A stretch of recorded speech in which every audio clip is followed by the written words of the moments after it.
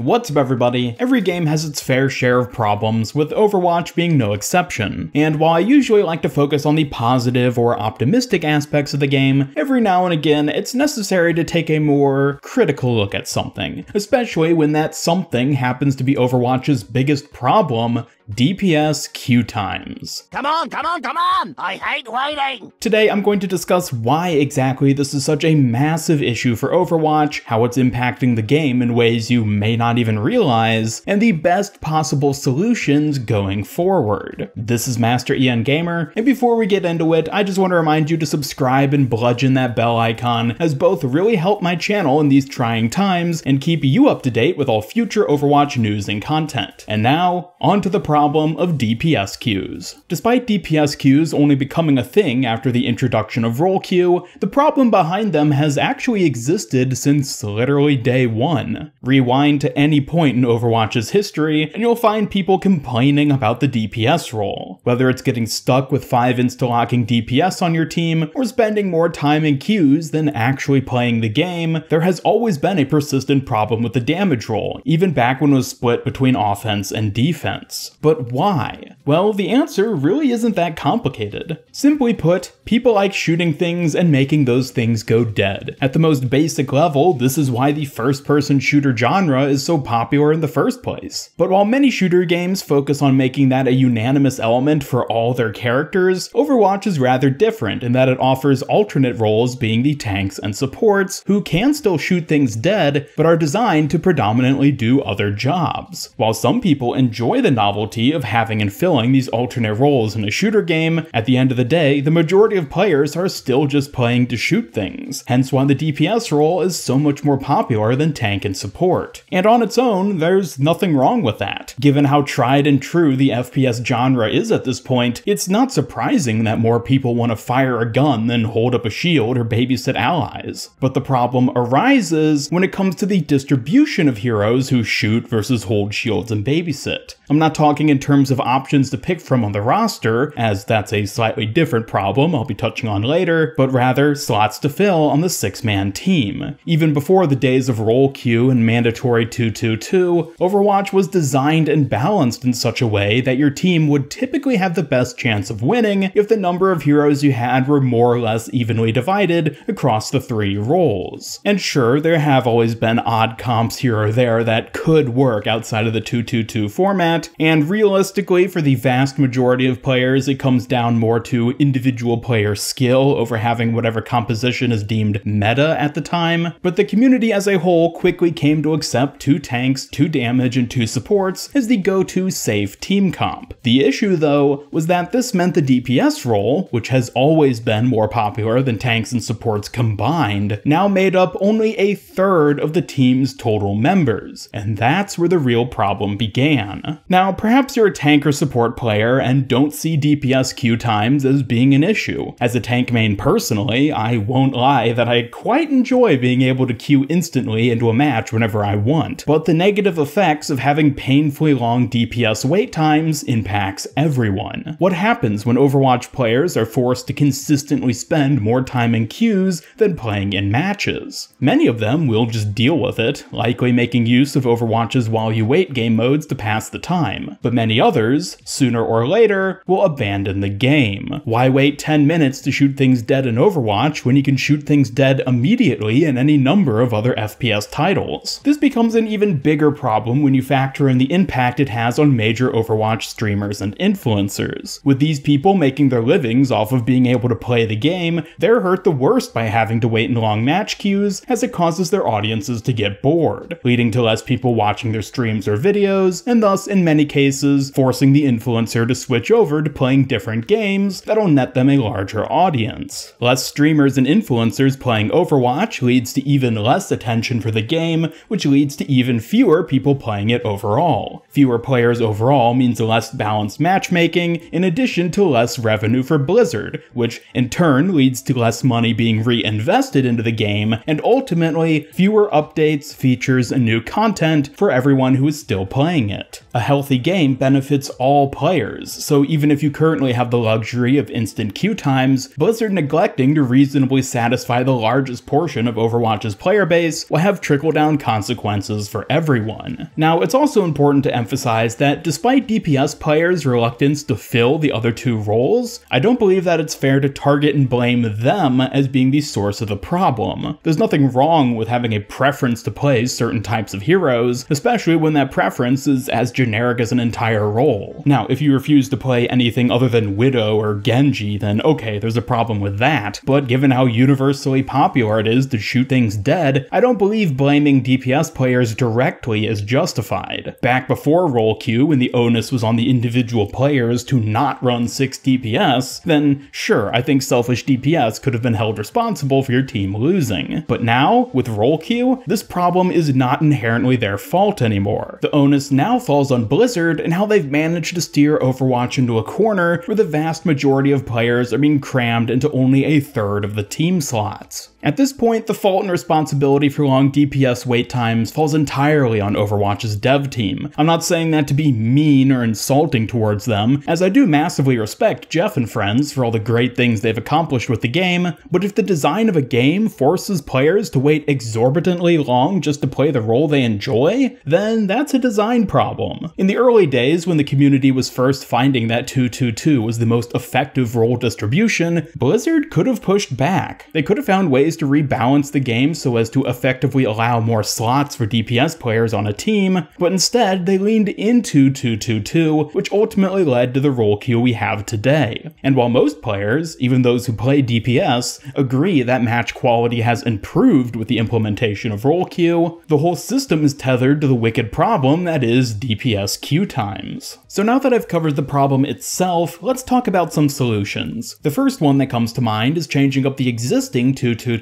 role lock to something that offers more slots for DPS players, such as the 1-3-2 composition, which Blizzard experimented with not too long ago. Consisting of only one tank along with 3 DPS and 2 supports, this format received less than stellar reviews from the community, both when game director Jeff Kaplan initially discussed it on the forums, as well as when we got to try it out for ourselves in the experimental card. I made an entire video analyzing the mode and going in depth with my thoughts on it, which you can check out through the cards on screen, but to summarize, the mode was a fun novelty to mess around in, but would be a terrible change for both tank and support players if it became the new norm. That's not to say that a change like this is completely unviable, but making it work in a way that doesn't devastate the 2 less popular roles would require immense overhauls and balance changes for both tanks and supports, far beyond those which existed in the experiment we got to play. As I said, Blizzard has been balancing towards a 2-2-2 comp for the majority of Overwatch's life, which means that transitioning to anything else at this point would require substantial rebalancing of possibly the entire roster in order to make it work. Even if it could be effectively pulled off without driving away a massive chunk of the Overwatch player base, there's no telling what other new problems it could introduce. This change would be so massive that I can't see it realistically being executed in Overwatch's current form, and this seems to be Jeff Kaplan's view as well. In a recent interview, Jeff addressed the triple damage experiment and reflected on how it's not something he can see happening in 2020. He does, however, allude to the idea of it possibly being a change they'd make with the launch of Overwatch 2, given that a sequel game is the perfect opportunity to enact massive overhauls like this. But even then, I don't see it happening. Given what we know so far about Overwatch 2, it's more akin to a massive expansion update than a new separate game. People who don't buy Overwatch 2 will still get access to the new heroes, maps, and many other features which come with the sequel, so at the end of the day, making a change like 1-3-2 with the launch of Overwatch 2 would have a similar impact to just pushing that change right now. So despite the devs seemingly still holding some hope for this to be a solution to DPS queue times, I don't expect it to be the path they end up taking. Another popular solution is along the same lines as 1-3-2, but rather than reallocating one of the tank slots to DPS, a new 7th slot is added to allow for 2 tanks, 3 damage, and 2 supports. While this seems like a massive win for everyone, and would certainly be a fun mode to at the very least experiment with, it's unfortunately even less realistic realistic than going 1-3-2. While tossing in another player on each team may sound trivial, it actually comes with a boatload of technical hurdles and side effects. On a very fundamental level, Overwatch is only designed to accommodate up to 6v6. Maps are designed to fit 12 players. Heroes are balanced to work in and against teams of 6. The game is coded and optimized at its very core to operate with no more than 12 players in a match at any given time. That's not to say that adding a 7th team member is impossible. Heck, Jeff even acknowledged that it's technically possible, but also that due to the nature of making a change like that, it's basically impossible at this point in time. Saying that it's possible to make Overwatch 7v7 is like saying that it's possible to chop down a tree by punching it with your bare hands. It'd realistically require a ton of work, and at the end of the day, almost certainly not be worth it.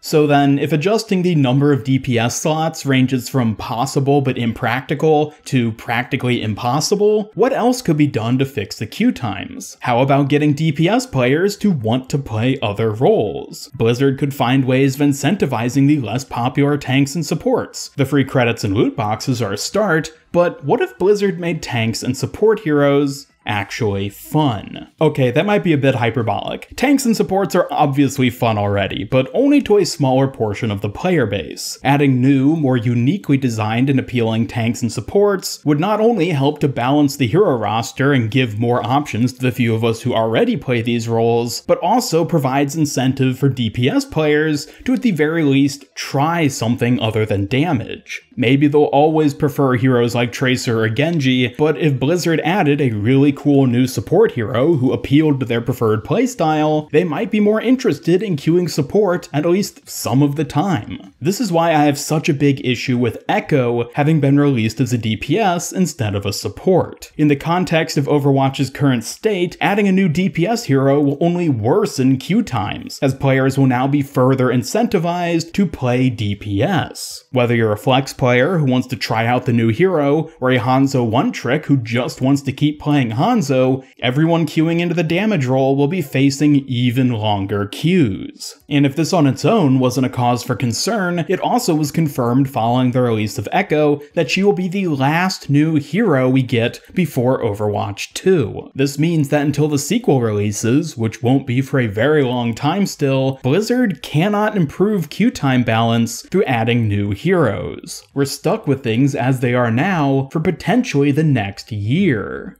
Now, there are still other ways of solving the problem. For example, Blizzard could always rework existing DPS to fit in the tank or support roles, but I neither like that idea nor expect Blizzard to do it. Reworking heroes is always jarring for those who play them, especially when it results in them filling a different role. So while it could potentially improve queue times, more than anything, it'd probably just piss off the people who already play that hero. Blizzard could also add more cosmetic incentives for playing non-DPS roles, like the loot boxes and credits they already have in place. But this so far seems to have a pretty minor impact on which roles people actually choose, so unless they plan on giving players full-on exclusive skins or something, I can't see further cosmetic incentives being very effective. So all in all, considering the ineffectiveness of all these other solutions, suddenly Blizzard's persistence on pushing 1-3-2 starts to make a bit more sense. Despite being unpopular, it may just be the path of least resistance. Most other paths would either end up being wholly ineffective or more trouble than they're worth. Adding new strategically designed tank and support heroes could be a solution, but with no new heroes till the sequel, that's not a path which they can walk at this point in time. 1-3-2, as much as we all hate it,